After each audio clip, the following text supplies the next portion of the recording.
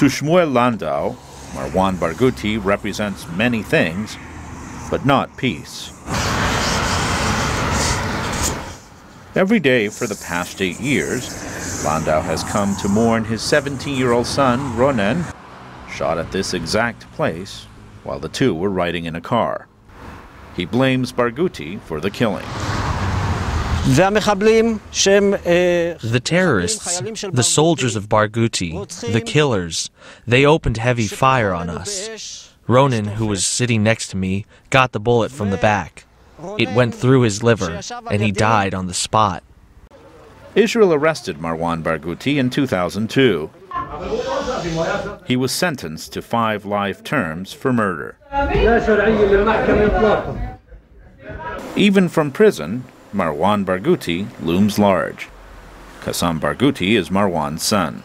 My father is a hero in my eyes. He's a hero in his people's eyes. He's a very great person and a very great leader. He has given his whole life. He has given his own freedom to help the Palestinians to have their own freedom. In Barghouti's West Bank village, Khobar, many people echo those sentiments. This man has walked in the right direction, far from giving up the rights and the land. He was a fighter from the beginning, even though he spent so much of his life in jail. This approach paved the way for him to be a leader and to be loved by the Palestinian people. From this prison, Barghouti led his campaign for a seat on Fatah's Central Committee and a short-lived bid for the Palestinian presidency 4 years ago. Talk of his possible release in a prisoner exchange has touched off a bitter debate in Israel. He will do what he knows to do, killing innocent people. Some Israeli leftists see Barghouti as a moderate and the best hope for peace. But some question how someone who is serving 5 life sentences for murder can be called a moderate. Yehuda Ben Meir is with the Institute of National Security Studies in Tel Aviv.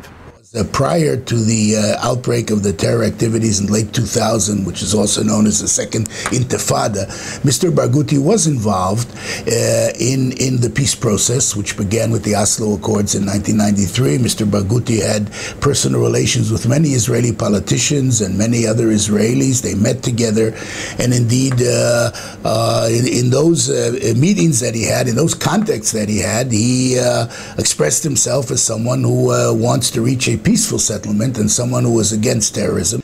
Barghouti also has the respect of militants, including Hamas, and Palestinians believe he could unite Palestinian factions and bring peace with Israel. Qassam Barghouti was also jailed and spent months with his father in the same prison cell. As for the violence blamed on Marwan Barghouti, he says it is a cost of the conflict. This is a suffering from both sides. Wars always have people that suffer, and of course there's a price for killing Palestinians. There's a price. We pay a price, they pay a price. Shmuel Landau is not convinced that releasing Marwan Barghouti will bring peace. I think of him just as I thought of Arafat. They told us at the time that Arafat was the only one who would bring peace.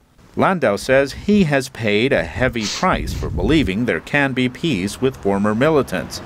And he, for one, does not think Barghouti should get a second chance. Luis Ramirez, VOA News, Jerusalem.